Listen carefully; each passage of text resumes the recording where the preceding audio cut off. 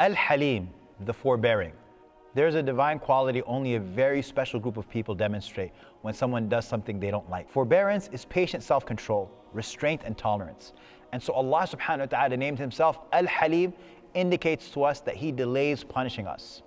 Imam al-Ghazali said, Al-Haleem is the one who witnesses you committing a sin, disobeying him, observing disobedience to him, yet anger doesn't incite him, nor does wrath seize him, nor do haste and recklessness move him to rush to take vengeance, even though he's utterly capable of doing that. Forbearance is something that is praiseworthy when it's paired with knowledge. Otherwise, if a person doesn't have knowledge and they're forbearant, that's just being naive. Allah subhanahu wa ta'ala pairs knowledge with forbearance. Allah subhanahu wa ta'ala says, وَاللَّهُ يَعْلَمُ مَا فِي قُلُوبِكُمْ وَكَانَ اللَّهُ عَلِيمًا حَكِيمًا. And Allah knows what is in your heart, and Allah is ever knowing and forbearing. So Allah subhanahu wa ta'ala pairs knowledge with forbearance. He knows what's in our hearts, and He is forbearant even while knowing. Forbearance is that you show restraint with those who are weaker than you. It's easy to show restraint to those who are stronger than you. That's why even those with anger issues show restraint in the face of a judge or a police officer or a boss at work. The value, though, and virtue is that a person shows that same restraint and more to their spouse, to their children, to their students, to their employees, i.e. the people that you have power over. Allah subhanahu wa ta'ala in a powerful verse, He says, إِنَّ اللَّهَ يُمْسِكُ السَّمَاوَاتِ وَالْأَرْضَ أَن تَزُولَا. Allah subhanahu wa ta'ala holds the heavens and the earth that they cease, and they would cease if anyone other than Allah subhanahu wa ta'ala held them. And Allah subhanahu wa ta'ala is Haleeman Ghafura. Allah is forbearing and forgiving.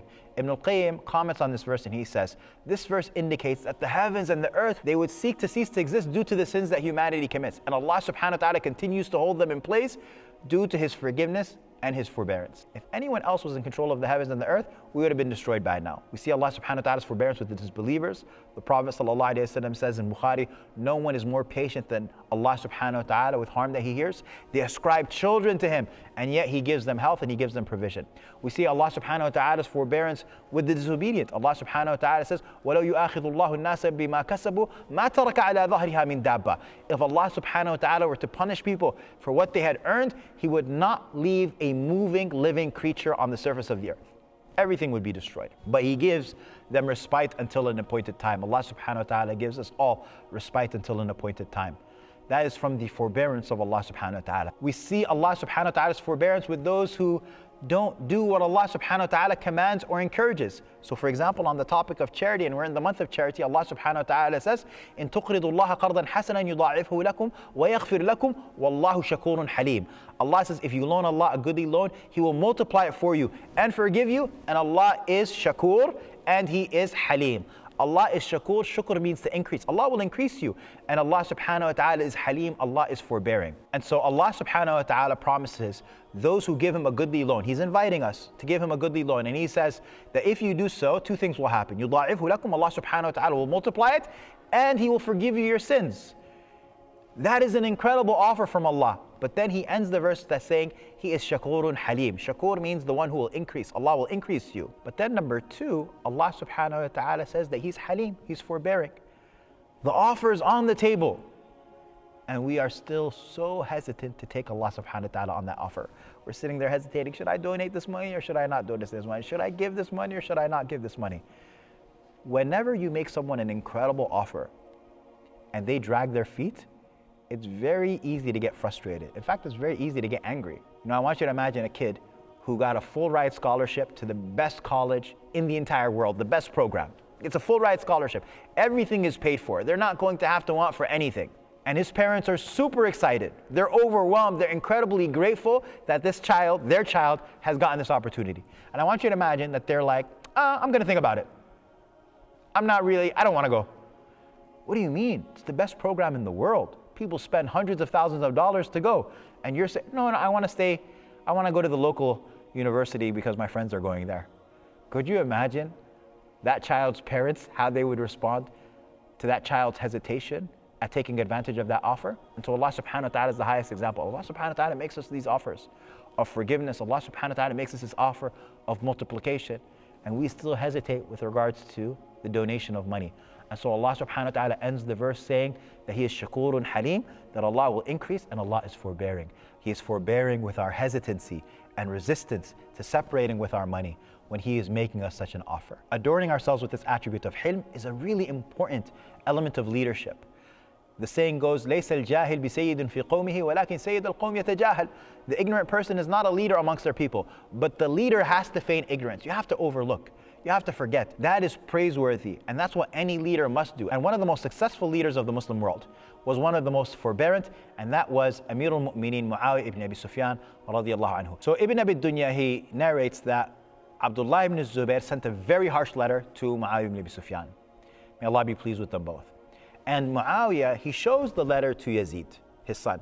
And he says, what do you think? And Yazid says, even if you were equals, you shouldn't have accepted that language from him. And you're the Khalifa. You're not even his equal. And so that's even less reason for him to speak to you that way. So Muawiyah says to him, so what do you think? And Yazid says, what I think is that you should send him 40,000 soldiers. That's what I think. And Muawiyah says to him, well, how many feedbacks would that need for the horses? And he says, around 40,000. Each one of them will cost a dirham. So Muawiyah says, okay, so scribe, come here. Write to Ibn Zubair that Amir al-Mu'mineen, the commander of the faithful, has written for you 30,000 dirhams for your needs. Ibn Zubair would eventually write him back, they've reached me, O Amir al-Mu'mineen, may Allah have mercy on you. Jazakallah khair. So Muawiyah ibn Abi Sufyan, he calls his son Yazid and he says, look, we saved 10,000 feedbacks, Yazid.